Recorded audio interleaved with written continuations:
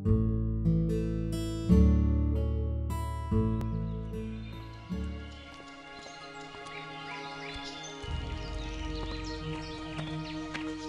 долгих странствий я наконец-то оказался в Златоземье и зашел передохнуть в таверну.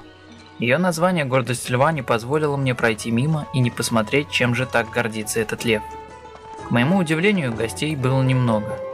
Сидя за столом и распивая ром, я заметил направленный на меня встревоженный взгляд одного пожилого мужчины. Он стоял у шкафчиков со склянками, бутылочками и травами, и мне было интересно, что от меня надо аптекарю. Встав из-за стола, я подошел к нему и вопрошающе на него посмотрел. Похоже, тебе будет прок.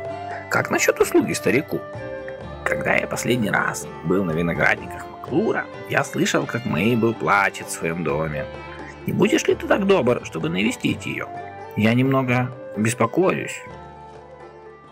Я не мог отказать старику в его просьбе. В его словах звучала тревога, и я отправился тяжелой поступью на юг к ферме с виноградниками. Мой путь лежал сквозь чащу элвинского леса. Здесь растут огромные вековые деревья, а еще он очень опасен из-за множества диких животных. Наконец, я завидел ферму и направился к небольшому домику. Мне открыла дверь молодая красивая девушка со светлыми волосами. Она смотрела на меня с удивлением и испугом, явно не ожидая увидеть здесь незнакомого ей человека.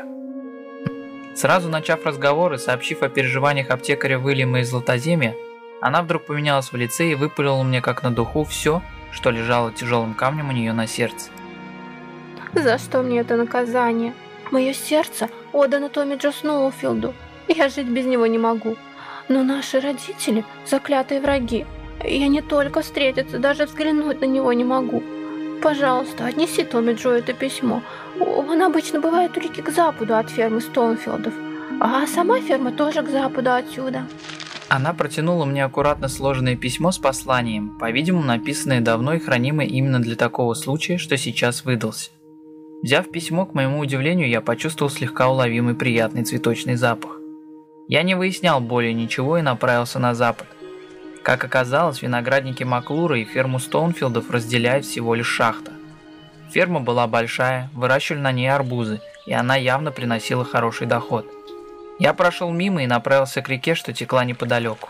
Там-то я и увидел крепкого высокого молодого человека, смотрящего куда-то вдаль. Когда я подошел к нему, он сперва взглянул на меня с опаской, но только я обмолвился о Мейбелл и ее письме, он меня сразу же перебил. Письмо? От Мейбелл? О, моя радость! Свет моей жизни! Давай скорее письмо! Он с нетерпением протянул руку и, получив послание, поднес его к лицу, вдыхая аромат. А затем аккуратно развернул и застыл. Лишь губы слегка шевелились и бегали глаза, жадно читая строчку за строчкой. Томми Джо, мое сердце увядает с каждой минутой, проведенной вдали от тебя. Ах, если бы только наши родственники могли забыть о своей глупой вражде и преступлениях и понять, что единственное настоящее преступление – это их взаимная ненависть. Ненависть убивает. И боюсь, в это тяжелое время она овладеет не только нашими семьями. Если они это поймут, мы сможем быть вместе. Надеюсь, так оно и будет.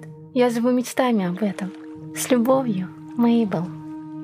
Закончив читать письмо, он решительно произнес.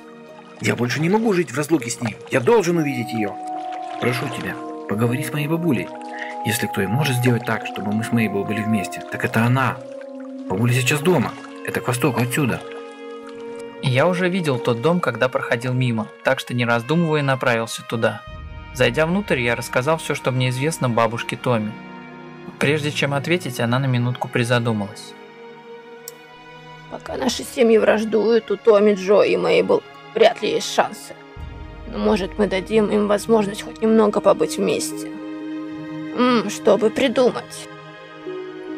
Бьюсь об заклад, у Вильяма Песта найдется зелье, которое поможет соединить наших юных влюбленных. Дав мне жестом указание подождать, она как могла быстро направилась к столу и принялась писать. Закончив, она передала мне записку и продолжила. Вот, держи. Отнесешь эту записку Уильяму.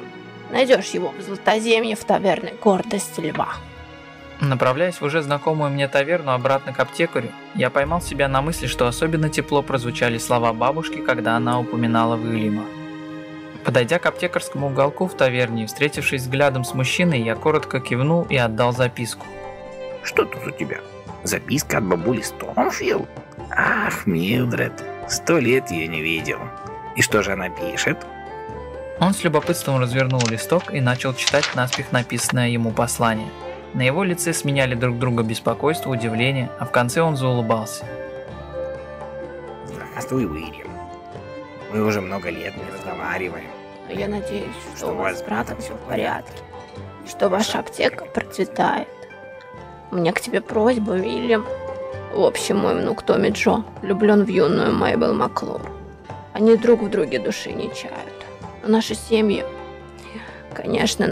враждуют уже много лет. Я боюсь, что война между Стоунфилдами и Маклурами убьет начинающийся роман между Томми Джо и Мейбелл. Такие времена, когда мрачные новости и слухи о войне доходят до нас, о молодости и любви должны заботиться. Так вот, просьба. Я прошу тебя использовать свои умения и создать зелье или эликсир, который бы помог этим молодым влюбленным встретиться друг с другом. Спасибо тебе, Вильям. И, пожалуйста, когда найдешь время оторваться от работы, заходи в гости.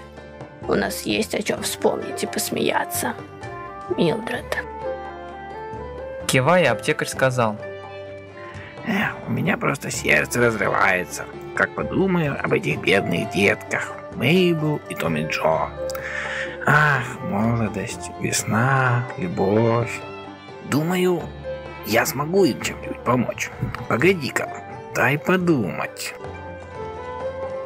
Да, я могу приготовить для Мейбелл напиток невидимости, чтобы она смогла убежать с виноградников Маклура к своему Томми Джо. Но для этого мне нужен хрустальный фукус. Эти водоросли растут в океане, и мурлокам иногда удается добыть их. Может, у тех, что живут на берегах Хрустального озера, найдется нужный компонент. Озеро находится к востоку от Златоземья.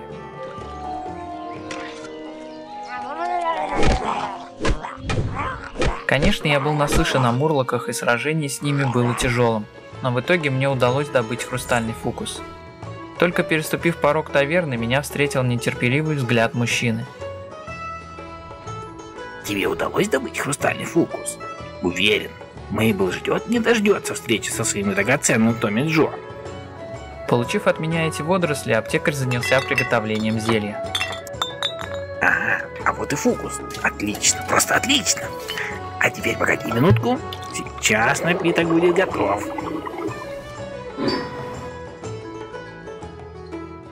Закончив, с улыбкой на лице он протянул мне склянку с магическим содержимым. Отнеси этот напиток невидимости юной Мейбелл.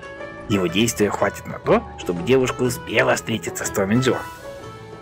Уже изрядно подустав, я направился вновь к виноградникам и нашел девушку в том же доме.